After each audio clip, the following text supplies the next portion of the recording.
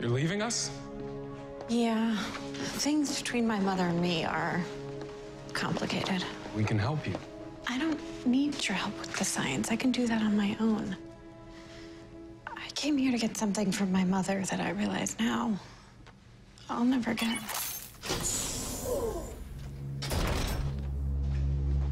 What are you doing? Sorry, Frosty. You're not going anywhere. Let me out of here. Open these doors. I said no! I am sick of working day after day, night after night, only to have my work benefit your mother. With the information I can get from you, I can finally get out of this place. So you're gonna stay here until I get everything that I need.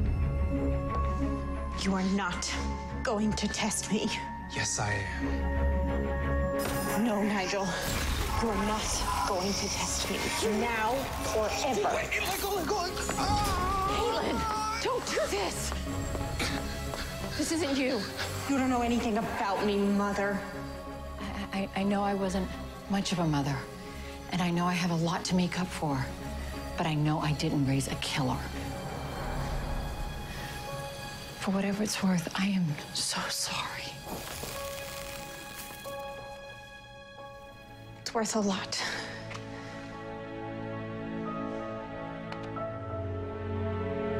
Now go. What about? I'll take care of him. No one will ever know about this, I promise. Thank you. Just go.